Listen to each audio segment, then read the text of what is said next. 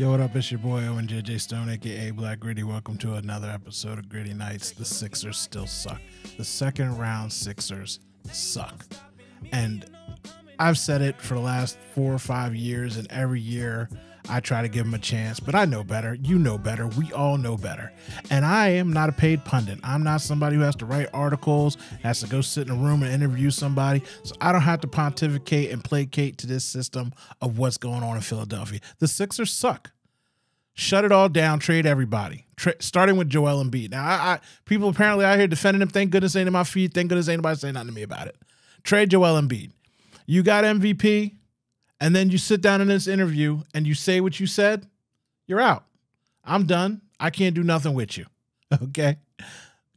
I can't do anything with a 7'2" punk that doesn't want to play basketball. I mean, what are we supposed to do? What are we supposed to do with a guy like this? No, the league doesn't even deal with centers anymore. Like, the league isn't built around him, and Jokic is out there. At least he's got a guard, but that's usually how it happens anyway. You need a guard, somebody to go out there and help you. But when you hear your MVP say, "You can't win alone," I can't win alone. Me and James, we just can't win alone. You know, that's why basketball is played 5-on-5. So, you know, we just need everybody to just, you know, try to keep finding ways to get better, and you know, we'll be fine. And that's a quoted retweet from Damian Lillard, who everybody wants to come to Philly. I do too. But he ain't coming here to play with that guy. He said, huh? In his quoted tweet, he said, huh? So I can't do it alone. You got outscored by Tyrese Maxey and Tobias Harris for a game.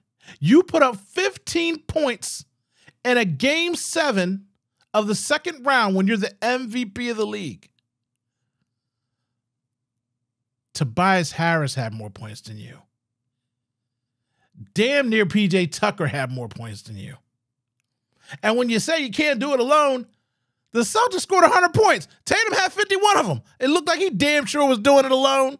It looked like he was damn sure doing it alone. And his counterpart kicked in 25. But shit, those two players alone almost beat the Sixers' 88 points they put up. 2 people. And I'm just like, what are we doing? My phone's blowing up. Everybody upset. Everybody's mad. All right. So Joel's got to go. I don't care if he's MVP, first MVP to get traded. His MVP has zero value. And again, pundits and people that I like and I'm friends with, Elliot Shore Parks, talk about his MVP has value. His MVP means absolutely jack shit to me now. In 20 years, when I look back at it, I won't say anything, but they didn't have no heart, and he punked out, and he scored 15 points in a game 7 after choking away at game 6, up 3-2. At least when I look back at Allen Iverson, you know what I say? That man was the only man on the team, with the team, to beat Shaq and Kobe that year. They were going undefeated. And that man with heart and a team, mostly heart and will, said not today. Y'all ain't going to just beat us, sweep us. At least they got one win. Game 1 came out and fought. That's why people look back at Allen Iverson like they do. Ain't nobody going to look back at Joel Embiid and be like, oh, man, I mean, he's been pushing the campaign, like I said, the local media. Oh, he's so good, he's so good, he's so good. And I think he's good too. But guess what? He's also always injured. He's just as injured as he is good. He's just as mentally weak as he is good.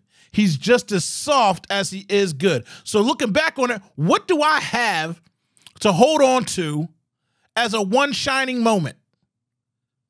What do I have? With Allen Iverson, I got 3. I got an MVP, I got to the finals, and I made a giant bleed. Okay? I at least got that. So what do I have with this dude? Nothing. And he's 30 years old and he's a center and he's running out of time. He's running out of time with me. He can go. Joel Embiid can go. Now, I just spent the opening minutes on it just so you know where I'm standing at. Trade him. Well, he's the MVP of the league and I can get something for him. Tobias, I just said y'all scored Joel Embiid. Thank you for your service. Thank you for being a man and stepping up at every loss and being the first person to do interviews. I do notice that. I clown you a lot and I rip on you about your money, but as a human being, as a person, you're a great man. You're a good man. I appreciate that part of your game. But on the court, normally, bro, you're a 6 man and it's not your fault. You got thrust in the position you did. I took the check too. But I mean, I can't have you here. Thank you for your service. You got to go too. James Harden hit the strip club, homie. Back to Houston you go. Player option. You ain't going to take the option. Nobody wants you here. Nobody believes in you. You had 10 days off. That's the only reason you could turn back the hands of time. And then you had another lucky duck situation where you did it again because most of the time in the playoffs, you fall short. Pressure hits you. And you are what you consistently become and be each and every year. Yes, he made a championship as a 6 man with Kevin Durant and Russell Westbrook. He was a 6 man. He made the Western Conference Finals and then choked away 1 for 22 from 3, scoring 2 points in the fourth quarter. These are all things that happen too. So yeah, he made one.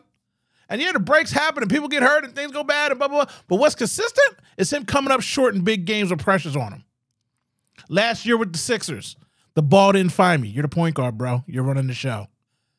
And if you didn't, that just shows more of your weakness by not doing anything about it. So James can go. Be gone. Peace out. I don't appreciate anything about your service besides getting rid of Ben Simmons. You might as well have been Ben Simmons. At least when we lost with Ben Simmons, we were bad. He didn't shoot one basket. This dude ain't shot no baskets and we get blown out. James Harden scored 9 points in a game 7 closeout game. Okay. Yeah. All right. PJ Tucker came here for toughness. We need 8 PJ Tuckers. I don't care about Niang grabbing his knee. That was nothing. This doesn't matter to me. No big deal. Glenn Rivers. Let me just play, because I'm from the future. Let me just play what I said about Glenn the day before he got hired. Let me tell you something. You advocated for Doc Rivers, the most 3-1 losingest league coach in history. Tied for first 3-2 league coach in the history. This is September 30th, 2020. KG ain't walking through this door. Do I want another coach? He got all the cooking. He was the GM, the general manager, the town boy, got to pick everything, and still couldn't win. Give me a better coach, a more qualified coach, Black Gritty. You know what? It doesn't. I want Chris Quinn, somebody out of Miami, somebody who's been around Pat Riley and Pat Stroll. Vince Quinn's brother. I'm trying to think outside the box. I mean, I don't know. No, Black Gritty. All I'm saying is, Black Gritty, all I'm saying is that you got to bring somebody in here that Ben and Joel are going to respect and listen to. I'm not even saying Doc Rivers is going to lead this team to a championship. I got to see these guys play at their potential level together. That's the real issue right now. This team's not ready to win a title.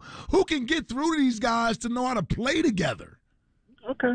Well, let me just tell you, at that point, ain't nobody going to get through to him because the same thing with all the teams in Philadelphia, except for Jeffrey Lurie. I mean, he's an all right guy. The ownership is just trash. We still got clowns in this. That's enough of that. You get the point. I told you it was going to happen.